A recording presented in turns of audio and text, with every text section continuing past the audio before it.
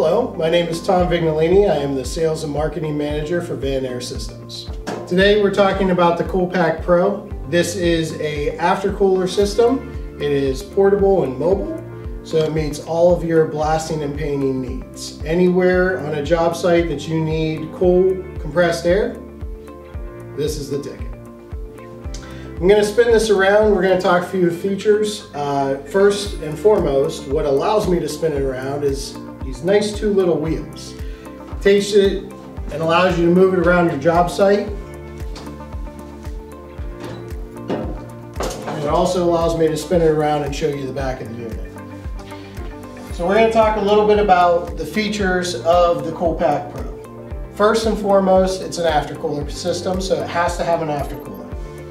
Your inlet is at the bottom. For anybody who doesn't know what an aftercooler is, it is a unit that takes in the hot compressed air, uses ambient air blowing across the fan to draw out the heat of the compressed air. Basically radiates the heat away. As that hot air passes through the cooler, through all the different passes, it'll cool it down and moisture drops out whenever you're able to cool that air down. It'll exit the top of the cooler. It'll flow into the filter separator, and any liquid condensate remaining in the system will be drained out of the bottom of the after filter separator. Obviously, we include a drain at the bottom, right? But if you have a drain, you have to have a place for that moisture to go. So we put these nice little slats in the bottom.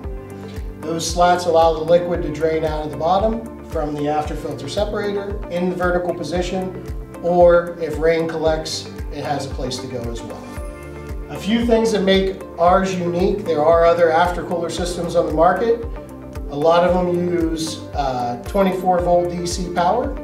This has a oilless air motor, requires no power, no lubricator, it just works. We also have a very stout grab bar. You've seen whenever I tipped it down, it did not move. So we added this nice little swivel mechanism on here, okay? And we also put these nice little bumpers on. And what I'm going to be able to do is tip this down, and the after filter separator is going to fall into the vertical position whenever the cart is in a horizontal position. Now that the after filter separator is in the low point in the system, it makes it the most efficient aftercooler separator on the market today.